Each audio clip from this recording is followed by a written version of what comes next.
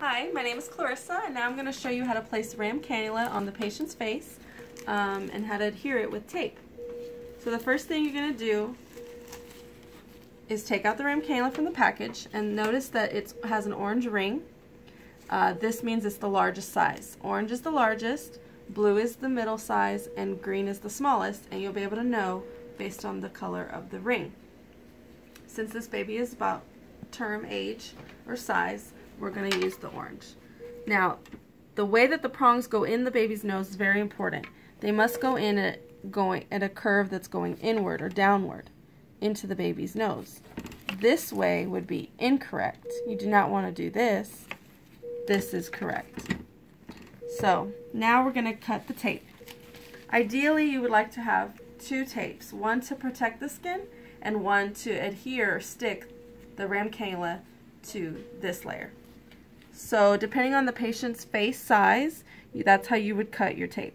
Since this baby's pretty large, I'm going to cut pretty significantly large pieces, but again, for a baby that's very small, you may cut them even as small as this. See the difference? So I'm going to adhere this side to one cheek. And you want to place it away from the nose, but not too far, out of the eye and out of the mouth. This would be a good place. Now I'm going to cut another one about the same size.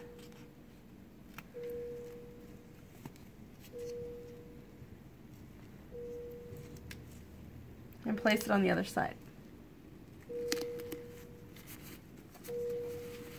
Make sure that the baby's cheeks are dry so that the tape will stick. Now we're going to tape the ram cannula on.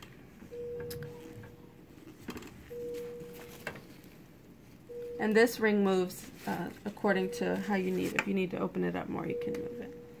Okay, so I'm going to use this tape. I'm going to cut around the same size, and you can just estimate to try to make it the same size. And place it right on top of the other tape. If you place the cannula right in the middle, it'll stay on pretty well. So we're going to just place it down. And there you have it. One piece there.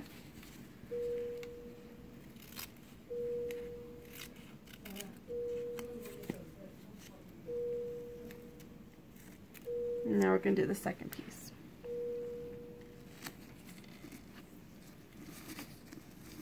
Now remember, the prongs should be in the baby's nose, but not all the way in, pressed up against the septum. So you want to protect the skin there. This doll doesn't have nostrils, so the prongs are not going all the way in like they should, but you get the idea. And that is how you tape a ram cannula. So you can use that for bubble CPAP or just regular oxygen delivery.